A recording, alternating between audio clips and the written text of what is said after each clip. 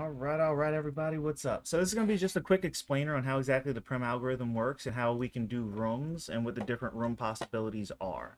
So the way that it goes right now is that basically the way the algorithm works is that it walks between nodes. So you can have nodes in different arrangements, and all that the algorithm does is that it chooses a way of taking a step to another node and then walking through to make a path, right? So there's different arrangements of the nodes we can do to make different layouts. As far as trying to make something that auto-gens, that uses the best use of space as well as continuity in the instance where you don't have like weird dead ends and everything else, right? What I ended up going with was this grid system.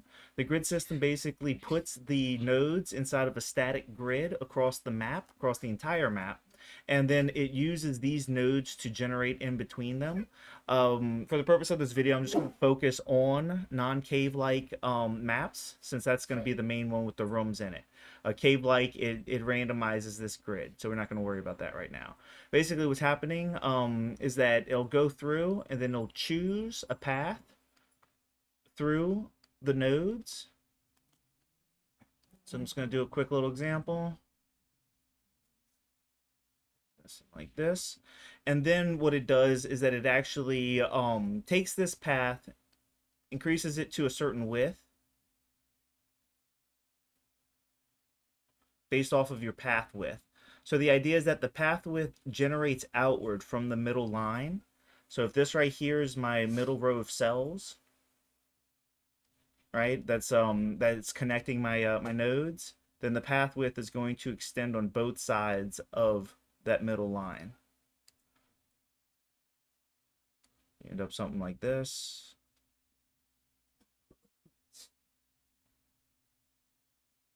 And this is how we end up with our characteristic shapes.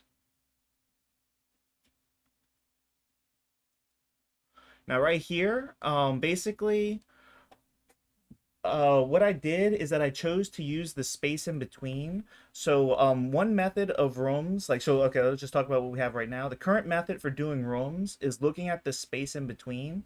So if you think of everything in here as being the path, what I was trying to do is trying to figure out a way of filling up the map as much as possible. So instead of using nodes, like rooms on the end of nodes, I ended up just using the negative space in between. So this is why with the current layout, it's very, very formulaic on the shape of the rooms and the size of the rooms, because it all depends on how the path was laid out inside of it. It's all mathematically sound to where it won't cross over with each other, and it won't cause things to break through walls and whatnot, right? So this is how I currently have it set up.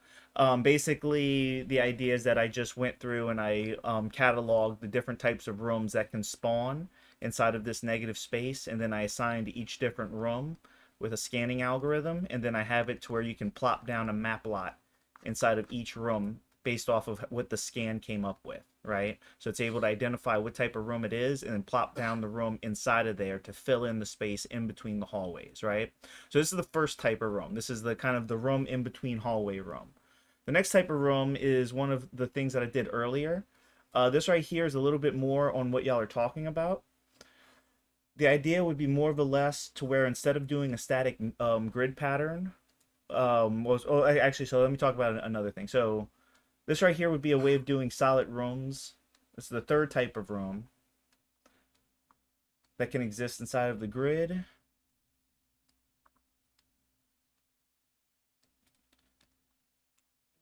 I'm all over the place. But anyway, okay, so basically what we're going to do is, so this would be another grid. And what I can do is that I can actually define shapes inside of the labyrinth depth to exclude certain nodes out of certain regions.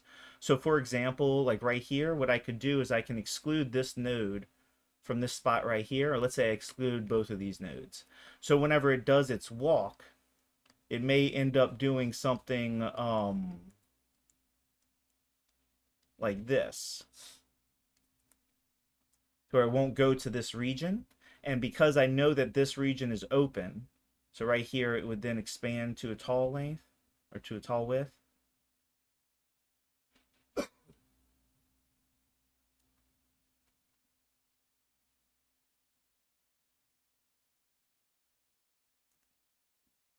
here.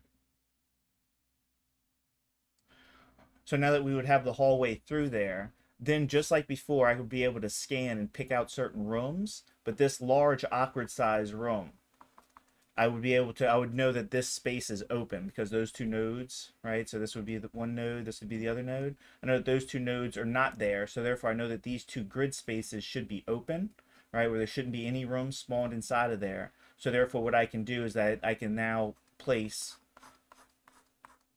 a pre-made room into that slot and have this node right here. So you put another node. So basically I would plop a lot right here, then I put another node inside of it and then let it connect to the closest one inward. It's like that, it would connect to it. This right here has a lot more problems as far as trying to make it work. Obviously, this takes a little bit more planning, and there's a lot more chances of there being weird, weird hall breaches and continuity errors and stuff like that. And also, it appears to take longer for the algorithm. Apparently, the algorithm enjoys being able to choose how it wants to go, because whenever I do it to where it's trying to search its way through little crevices and bottlenecks, it seems to take longer to go through and to generate. All right, so something else would be earlier I was doing non-gridded generations. Now this is not very efficient for space use, but for example, let's just say I do something with 4 nodes. Then what I can do is that I can actually generate the paths between the nodes. So we just end up with something like this. And then I can actually generate rooms around each node.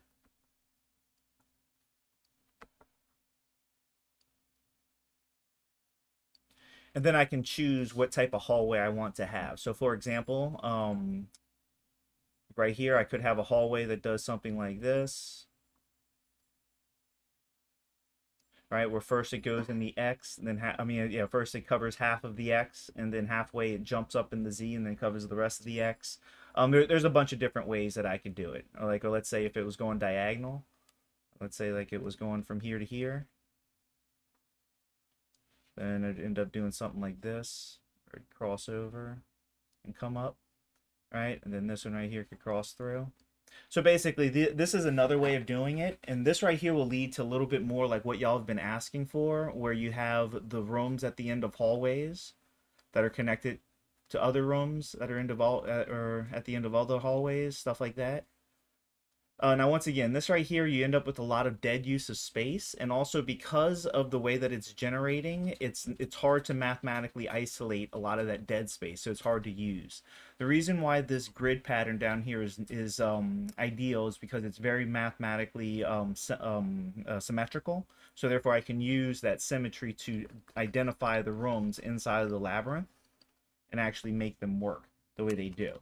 So yes, so there are other ways of putting rooms into these things. They're a bit more complicated than what we have. The current method is, I personally think, is the best method as far as like checking all the boxes. But obviously, to do different flavors of dungeons and stuff, we have to explore different methods of generating them.